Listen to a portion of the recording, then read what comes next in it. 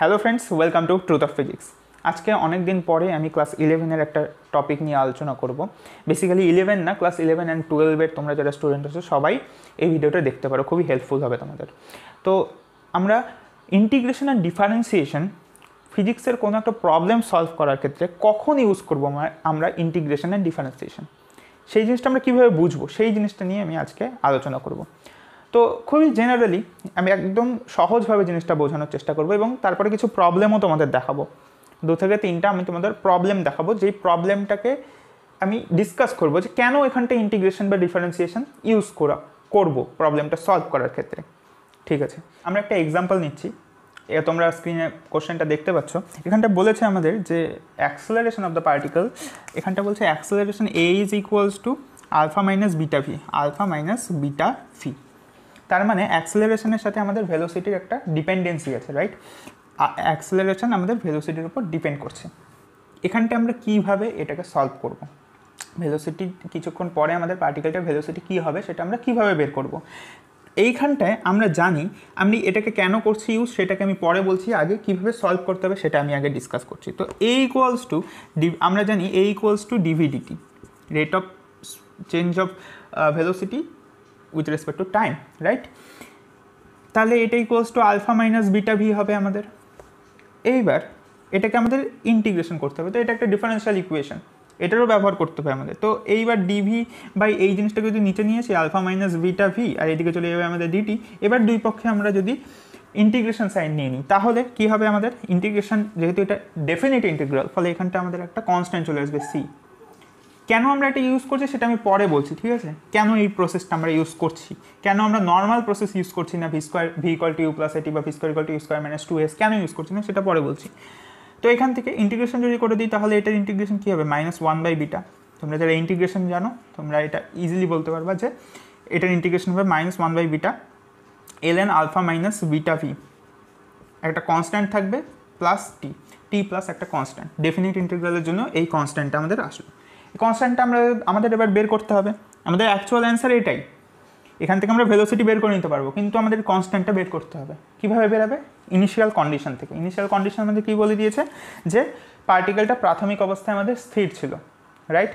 পার্টিকেলটার velocity V আমাদের at time T equals to 0 আমাদের 0 ছিল। তাহলে এখানটা যদি আমরা T equal to 0 R V equal to 0 put করে দিই তাহলে কী আসবে, ভি ইকুয়াল টু 0 পুট করলে এই টার্মটা আউট হয়ে যাবে, টি ইকুয়াল টু 0 করলে এটা আউট হয়ে যাবে। তার মানে সি ইজ ইকুয়ালস টু হয়ে যাবে আমাদের মাইনাস 1/বিটা অফ ln আলফা।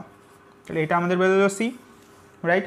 তাহলে আমরা সি এর ভ্যালুটা এখানটা আবার পুট করে দেবো, তাহলে এটা কী আসবে আমাদের, সি এর ভ্যালুটা এখানটা পুট করে দিলে এটাকে এদিকে নিয়ে আসলে 1/বিটা ln alpha minus 1/বিটা ln alpha minus beta V, right? তো এই জিনিসটা আমাদের ইকুয়ালস টু হবে টি এর, রাইট? তাহলে এটা মুছে দিচ্ছি, এটা আমাদের ইকুয়ালস টু হবে টি। তাহলে এখান থেকে আমরা কি করব, টিটা এদিকে চলে যাবে, তাহলে এখান থেকে বিটা ইন্টু টি, এখানটায় ln alpha by alpha minus beta V is equals to আমাদের এই জিনিসটা দাঁড়াবে। এখান থেকে আমরা lnটাকে উঠিয়ে দিয়ে এখানটা ই টু দি পাওয়ার করে দিতে পারবো, রাইট? ই টু দি পাওয়ার করে দিতে পারবো। তারপর এখান থেকে আমরা ক্রস মাল্টিপ্লিকেশন করে আমরা ভি এর ভ্যালুটা খুব ইজিলি বের করে নিতে পারবো, রাইট? এটা আমি দেখাচ্ছি না ক্যালকুলেশন, আমি জিনিসটা জাস্ট বোঝাচ্ছি যে এই অ্যাপ্রোচটা আমরা কেন করলাম। তারপরে ভি এর ভ্যালুটা বের করে দিলে আমরা ভিটা বের করে দিতে পারবো কোনো একটা পরের সময়ের জন্য। সেখানটা যদি একটা সময় বলে দেওয়া থাকে যে টি ইকুয়ালস টু 2 সেকেন্ড, তাহলে সেখানটা ভ্যালুটা পুট করলে আমরা ভি এর ভ্যালুটা পেয়ে যাবো সেই সময় কত হবে। এখানটায় আমরা এটাও তো করতে পারতাম যে এখানটা আমাদের এটা দেওয়া আছে, তাহলে আমরা জানি V equals to you plus এটি, রাইট? তাহলে এখানটা ইউটা কি আমাদের প্রাথমিক বেগটা 0, তাহলে ভি ইকুয়ালস টু এটি, তাহলে ভি ইকুয়ালস টু এর মান যদি আমি বসিয়ে দিই তাহলে alpha minus beta V into T, এই জিনিসটা দাঁড়াবে। তাহলে এটা কি ভুল আমাদের? এটাও তো ভি এর একটা রিলেশন বেরোলো টি দিয়ে, সরি এখানটায় রিলেশন এখনও বেরায়নি, এখান থেকে করতে হবে আমাদের alpha minus beta VT equals to V. তাহলে এখান থেকে ভিটা এদিকে আসলে আমাদের কমন আসলে 1 প্লাস বিটা টি আলফা, তাহলে এখান থেকে ভি এর ভ্যালু বেরোবে আলফা বাই 1 প্লাস বিটা টি। তাহলে এটা কি আমাদের ভুল? এটা তো আলাদা বেরোবে এখান থেকে করলে, তো এটা কি আমাদের ভুল? ইয়েস, এটা আমাদের ভুল। কেন ভুল? কারণটা হচ্ছে ফান্ডামেন্টাল। আমরা যে এই ইকুয়েশনটা ইউজ করেছি এটা এইখানটা আমরা ইউজই করতে পারবো না এই ইকুয়েশনটা, কারণ এই ইকুয়েশনটা আমাদের ইউজ হয় সবসময় এ যখন কনস্ট্যান্ট থাকবে তখন। কেন? কারণ এই ইকুয়েশনটা কোথা থেকে এসেছে দেখা যাক। তাহলে এই ইকুয়েশনটাকে যদি একটু সাজানো যায় তাহলে ভি মাইনাস ইউটাকে এদিকে আনলাম ইকুয়েশনের, V minus you by T is equals to A, right? এটাই তো ফান্ডামেন্টাল। তার মানে ভেলোসিটির চেঞ্জ ডিভাইডেড বাই একটা টাইম, এটা অন্তিম বেগ, এটা প্রাথমিক বেগ, এই দুটার অন্তর্ফল বাই টাইম, সময়, সেই সময়টা ইজ ইকুয়ালস টু এ। কিন্তু এইখানটা আমরা এটাকে ইউজ করতে পারবোই না, কারণ এইখানটায় আমাদের প্রতি মুহূর্তে অ্যাক্সেলারেশনটা চেঞ্জ হচ্ছে। ভি এর সাথে ভি অল্প একটু একটু করে বাড়ছে, যখন অ্যাক্সেলারেশনটাও অল্প একটু করে বাড়ছে বা কমছে, কিছু একটা হচ্ছে এখানে, কমছে, অ্যাক্সেলারেশনটা চেঞ্জ হচ্ছে ভি এর সাথে। ফলে আমরা বলতে পারবো না যে এইখানটায় পার্টিকেলটা এখান থেকে যাত্রা শুরু করলো, এখানে ইউ ইকুয়ালস টু 0, এখানটায় গিয়ে পৌঁছালো একটা টাইম টি সময় পরে, তাহলে এখানটা আমাদের বেগ ভি, তাহলে V minus you by total time করে দিলে আমরা বলতে পারবো না সেটা আমাদের অ্যাক্সেলারেশন, কারণ এর গতিপথের প্রতিটা পয়েন্টে আমাদের অ্যাক্সেলারেশন ভ্যারি করছে, অ্যাক্সেলারেশন আমাদের আলাদা আলাদা হচ্ছে। তাহলে আমরা কীভাবে এইটা বলবো? আমরা বলতে পারবো খুব অল্প ছোট ছোট দুটো দূরত্ব নেই আমরা এর মধ্যে, খুব খুব ছোট দুটো দূরত্ব নিলাম আমরা, ঠিক আছে? তাদের মধ্যে যে বেগের অন্তর্ফল হবে, অর্থাৎ ডেল ভি, বা এটাকে আরও ছোট যদি আমরা নিই, অর্থাৎ DV divided by DT, yes, এইটাকে আমরা বলতে পারবো এ, কারণ এটা স্মল চেঞ্জ, একটা ছোট ইনস্ট্যান্টের জন্য চেঞ্জটাকে আমরা নেগলিজিবল ধরতে পারি, রাইট? একটা এইটুকু যদি ডিটা এতটাই ছোট যে এটার অ্যাজ ইফ চেঞ্জই হচ্ছে, অ্যাজ ইফ খুব মানে এটার যে ডিপেন্ডেন্সি আছে সেটাকে আমরা নেগলেক্ট করছি। আই থিঙ্ক তোমরা বুঝতে পারছো জিনিসটা, যে এখানটায় এটা যেহেতু ভি এর ফাংশন, ফলে এটা অল ওভার দ্য পাথ আমাদের চেঞ্জ হচ্ছে, কন্টিনিউয়াসলি চেঞ্জ হচ্ছে, যেরকমভাবে আমাদের ভিটা চেঞ্জ হচ্ছে আমাদের এটাও সেরকমভাবে চেঞ্জ হচ্ছে। ফলে এখানটা আমরা ডাইরেক্ট এই ফর্মুলাটা ইউজ করতে পারবো না, এটা আমাদের কনস্ট্যান্ট অ্যাক্সেলারেশনের সাথেই শুধুমাত্র ইউজ করতে পারবো। তো এখানটায় আমাদের প্রশ্নেই একটা হিন্ট দেওয়া ছিল, সেটা হচ্ছে অ্যাক্সেলারেশনের এই ইকুয়েশনটা। এই ইকুয়েশন থেকে আমরা বুঝতে পারছি যে এ ইজ রিলেটেড উইথ ভি, সেই ক্ষেত্রে আমরা কখনো এই সমীকরণটা ইউজই করতে পারবো না, তাহলে আমাদের ভুল হয়ে যাবে। আমাদের সেক্ষেত্রে ডিফারেন্সিয়াল ফর্ম দিয়ে ইউজ করতে হবে ডিভি বাই ডিটি, এবং সেখান থেকে আমাদের ইন্টিগ্রেশন করে সেই ডিফারেন্সিয়াল ইকুয়েশনের সলিউশনটা বের করতে হবে। এবার আমি আরও কিছু প্রবলেম তোমাদের দেখাবো। আমি যে তোমাদের এই কনসেপ্টসগুলো বোঝাচ্ছি, এই যে সূক্ষ্ম সূক্ষ্ম কনসেপ্টসগুলো, এই জিনিসগুলো কিন্তু বইয়ে থাকে না, সাধারণত বইয়ে লেখা থাকে না। তোমরা প্রবলেম সলভ করে দিবা, হয়তো ডিফারেন্সিয়াল ফর্মেও প্রবলেমটা সলভ করে দিবা, বাট এই যে জিনিসগুলো, এই যে সূক্ষ্ম সূক্ষ্ম জিনিসগুলো, কেন আমরা সেই জিনিসটা করলাম, এইটা কিন্তু যতক্ষণ না তোমরা বুঝতে পারবা, তোমরা কোনো একটা কঠিন প্রবলেম সলভ করতে পারবা না। এই বেসিক আন্ডারস্ট্যান্ডিংগুলো যদি তোমাদের থাকে, তাহলেই তোমরা কোনো কঠিন প্রবলেম, কোনো হার্ড লেভেলের প্রবলেম ইজিলি সলভ করতে পারবে, এবং কারেক্ট ডাইরেকশন, কারেক্ট অ্যাপ্রোচটা তোমাদের ঠিক হবে।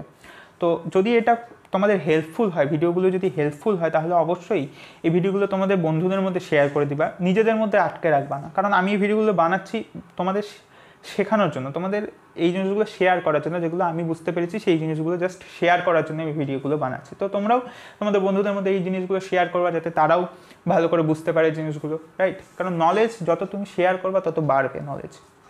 তো আমাদের প্রবলেম নাম্বার, আমরা সেকেন্ড একটা প্রবলেম দেখছি, এখানটায় তোমরা স্ক্রিনে দেখতে পাচ্ছ। এখানটা আমাদের বলেছে যে পার্টিকেলটার উপরে, পার্টিকেলটা প্রথমে রেস্ট ছিল, একটি ইকুয়ালস টু 0, তারপরে 10 নিউটন ফোর্স দেওয়া হলো। সাপোজ একটা ব্লক আমরা ধরছি, একটা ব্লক ধরছি, এই ব্লকের উপরে কী হচ্ছে, একটা ফোর্স দেওয়া হচ্ছে 10 নিউটনের, রাইট? এইবার কি হচ্ছে, এটা যখনই মুভ করা শুরু করছে, টি ইকুয়াল টু 0-তে কিছু দেওয়া হয়নি, জাস্ট তারপর থেকেই আমাদের ফোর্সটা দেওয়া শুরু হয়ে গেল, এবং তখন আমাদের কী হবে, ব্লকটা ফোর্সের জন্য মুভ করা শুরু করবে। কিন্তু যেই ব্লকটা ফোর্স দেওয়ার জন্য মুভ করা শুরু করবে, বলা আছে যে একটা ড্র্যাগ ফোর্স, অর্থাৎ একটা বিপরীতমুখী, প্রায় ঘর্ষণ বলের মতোই তোমরা চিন্তা করতে পারো, একটা টেনে ধরবে একটা ফোর্স, ওকে, টেনে ধরবে পিছনের দিকে। তো সেই ফোর্সটা আমাদের বলে দিয়েছে 2v, সেই ফোর্সটার যে ম্যাগনিটিউড আছে সেটা আমাদের বলে দিয়েছে 2v অ্যাক্টস অন ইট।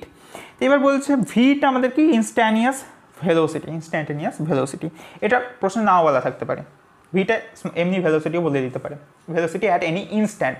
তো আমাদের বুঝে নিতে হবে ভিটা কি হয় সাধারণত, ভিটা একটা ভেরিয়েবল, তো ভিটা এখানটা একটা ইনস্ট্যান্টের জন্যই বলা আছে, এটা একটা ইনস্ট্যান্টেনিয়াস ভেলোসিটি বলা আছে।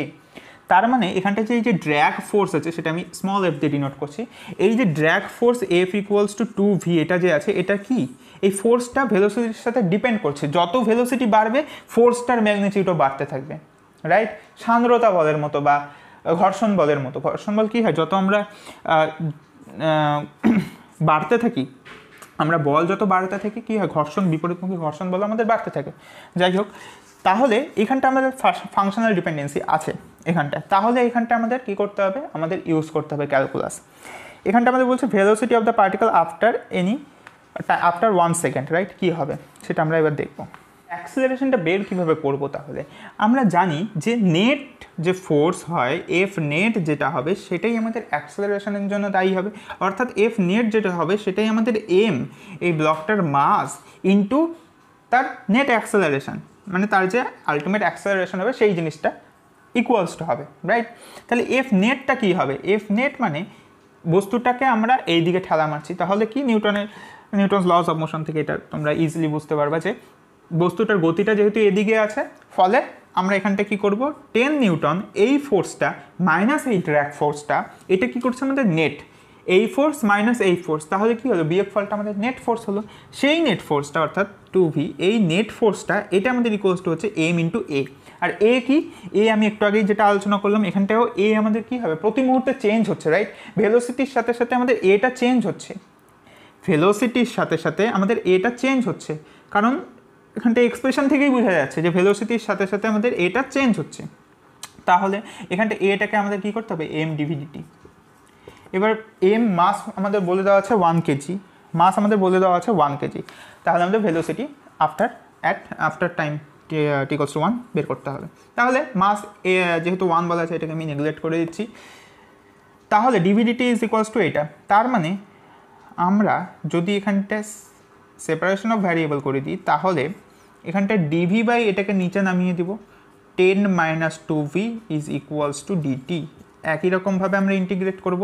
এইটার ইন্টিগ্রেশন আমাদের হয় minus half ln 10 minus 2v is equals to আমাদের কী হবে, টি প্লাস সাম কনস্ট্যান্ট সি। সাপোজ সাম কনস্ট্যান্ট সি আছে, তাহলে সিটার ভ্যালুটা আমাদের বের করতে হবে। কীভাবে বের করবো, অ্যাট টি ইকুয়ালস টু 0, প্রশ্নে দেওয়া আছে at T equals to 0 পার্টিকেলটা rest ছিল, অর্থাৎ ভেলোসিটি 0। তো ভেলোসিটি 0 আমরা করে দিই, টি ইকুয়ালস টু 0 করে দিই।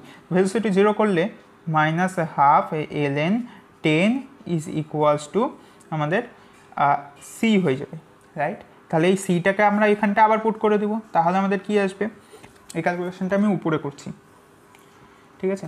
তাহলে এখানটায় গোটাটাই জায়গা, তাহলে এখানটায় আমাদের কি আসলো, minus half ln 10 minus 2v is equals to T minus half ln 10। তাহলে এখান থেকে আমরা কি বলতে পারি, এখান থেকে আমরা বলতে পারি যে মাইনাস হাফ, এটা এদিকে আনলাম তাহলে হাফ কমন চলে গেল, ln 10 minus 2v minus ln 10। দেখো এখানটা মাইনাসটা প্লাস হয়ে গেলে আমাদের এই জিনিসটাই দাঁড়াবে। তাহলে ইজ ইকুয়ালস টু টি। তাহলে এটা কি, ln something minus something is what, এটার বাই 10 হয়ে যাবে। এদিকে যে হাফটা আছে এই হাফটাকে আমি এবার এদিকে গুণ করে দিলাম, আমি স্টেপ জাম্প জাস্ট করছি, তো হাফটা গুণ হয়ে গেলে মাইনাস আছে তাহলে মাইনাস 2t হয়ে যাবে। তাহলে এই জিনিসটা দাঁড়াবে। এবার lnটাকে আমরা উঠিয়ে দিলাম, আর ln এর বদলে এখানটায় e to the power E raise করে দিলাম, ঠিক আছে? তাহলে এখান থেকে আমাদের এটা দাঁড়ালো। তাহলে এটাকে ক্রস মাল্টিপ্লাই করলে কি হবে, 10 e to the power minus 2t is equals to 10 minus 2v। তাহলে এখান থেকে আমাদের ভি কি আসছে, V is equals to 10 e to the power minus 2t divided by 2, তার মানে 5 minus 5 e to the power minus 2t। এইবার আমাদের প্রশ্নে এটা আমাদের আলটিমেট রেজাল্ট বলা যেতে পারে যে ভি এর এক্সপ্রেশন এটা হবে। এবার আমাদের বলে দিয়েছে প্রশ্নে টি ইকুয়ালস টু 1 সেকেন্ড, তাহলে টি ইকুয়ালস টু 1 পুট করে দেবো, টি ইকুয়ালস টু 1। তাহলে V at T equals to 1, 5 minus 5 E to the power minus 2। তো এটা ক্যালকুলেট করলে যা আসবে সেটাই হবে আমাদের আলটিমেট রেজাল্ট, রাইট? তো এই ধরনের অঙ্ক যেখানটা ফাংশনাল ডিপেন্ডেন্সি আছে, রাইট, সেই সমস্ত ক্ষেত্রে আমরা ইন্টিগ্রেশন বা ডিফারেন্সিয়েশন বা ডিফারেন্সিয়াল ইকুয়েশন এই জাতীয় জিনিসগুলো ইউজ করি, অর্থাৎ ক্যালকুলাস সেখানটা ইউজ করতে হয়। কারণ এই জিনিসটাকে আমি তোমাদের বোঝালাম, কারণ যে ফার্স্ট আমাদের ইনিশিয়াল যে ধারণা ছিল V equals to you plus এটি, এটা আমাদের সব ক্ষেত্রে প্রযোজ্য, এই ধারণাটাই আমাদের ভুল ছিল। তো সেই সমস্ত ক্ষেত্রে আমাদের আগে বুঝতে হবে যে এই ফর্মুলাটা যে আমরা ইউজ করব, এটা আমাদের কোন কন্ডিশনটাকে, এই কন্ডিশনটা কি ভ্যালিড এই ফর্মুলাটা ইউজ করার জন্য, সেইটাই আমাদের জেনে অঙ্কটা করতে হবে। সেই জন্য আমাদের ক্যালকুলাস এখানটাই ইউজ করা হয়। তো আশা করছি আজকের ভিডিওটা খুবই হেল্পফুল হবে তোমাদের। ভিডিওটি ভালো লাগলে ভিডিওটি লাইক করে দিবা, এবং চ্যানেলটি নতুন আসলে অবশ্যই চ্যানেলটিকে সাবস্ক্রাইব করে বেল আইকনটিকে প্রেস করে দিবা, পরবর্তী যে ফিজিক্সের বিভিন্ন কনসেপ্টসের উপর ভিডিও হবে তার নোটিফিকেশানস পেয়ে যাওয়ার জন্য। তোমরা সবাই খুব ভালো থাকবা। Thank you for watching.